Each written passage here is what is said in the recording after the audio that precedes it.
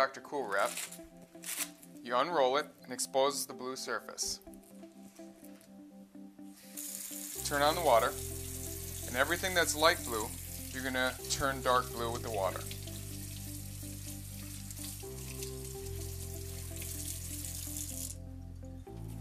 Let the excess water run off, and as you'll notice, it doesn't really drip on the floor at all because of the wicking fabric.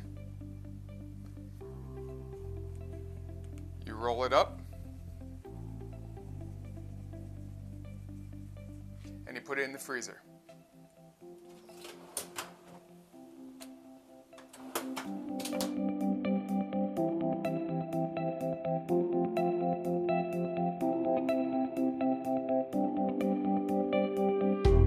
Taking your Dr. Cool Wrap out of the freezer, you'll notice that it has a slight frost layer. This indicates that it's ready to use, yet it's still pliable enough to wrap around any body part.